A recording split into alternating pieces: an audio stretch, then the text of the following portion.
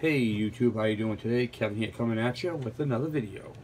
Okay, so remember I was telling you guys about the rotary valve and how it works and all that type of stuff. Well, now I can actually show you. So what we're going to do is I'm going to show you a little quick demo on how the rotary valve works so you guys can get an idea of the operation. Right now it's closed and the crankshaft is at bottom dead center. Here's the piston right here. This ain't the one that goes over, but it fits over here. Over it like so, and when the piston moves up it creates a suction underneath, okay, a vacuum if you will, and sucks it in. So when the crankshaft starts to move, I don't know if you can see that now. Let's see if I can get you a better view on that rotary valve.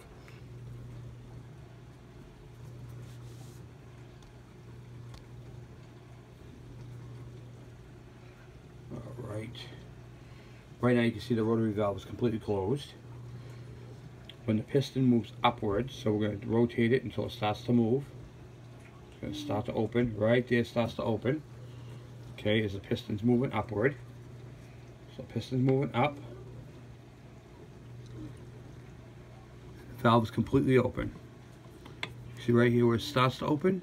Piston's moving up. Right now it's sucking the fuel and air mixture through the intake, okay, through the valve, underneath the piston, and it's going to do that all the way until it gets to the top.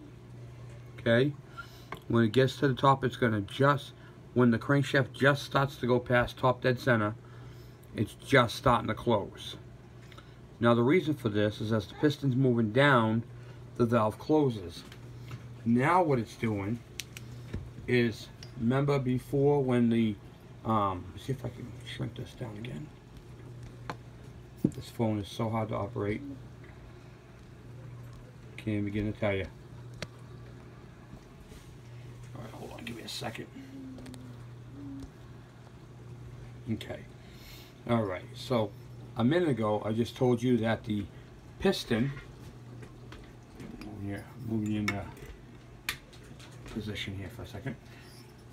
So before the piston was sucking the fuel up, now the bottom part of the piston is actually compressing the fuel and air mixture in the crankcase, and is now, as it's going down again, okay, it is pushing the fuel and air up into these transfer ports and into the ones that are inside the cylinder and on top of the piston.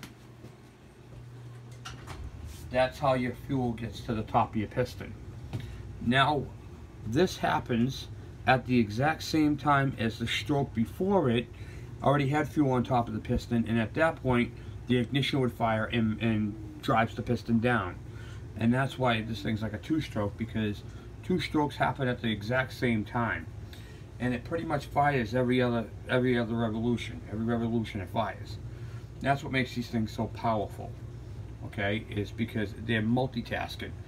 In other words, when the piston is coming up to compress the fuel and air mixture that's already in the chamber, okay, when it's going up to do that, at the same time the bottom part of the piston is sucking in air and fuel. So right now it's compressed, bang, and it's pushing down. So now what's happening is, as the explosion happens, that's the power stroke is actually driving the piston down. It's driving the piston down so fast that it's actually pushing more air and fuel up and into the cylinder. And that's why I was saying a lot of the stuff gets lost out the tailpipe, because this happens extremely fast. So that's my explanation on how the rotary valve works and why these engines are so awesome. Because it's actually multitasking, doing two things at the same time, every time. Whether it's doing intake and power stroke, or intake and compression, they're all happening at the same exact time. So like the exhaust, what do you call it? Yeah, the exhaust is open and the intake is open at the same time, pushing it out.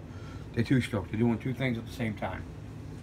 So I just figured I'd show you how the rotary valve worked. It's pretty neat, and if you think about how fast it happens pretty quick. Anyway, that's what I wanted to show you guys for today. Thank you guys for watching. Please subscribe.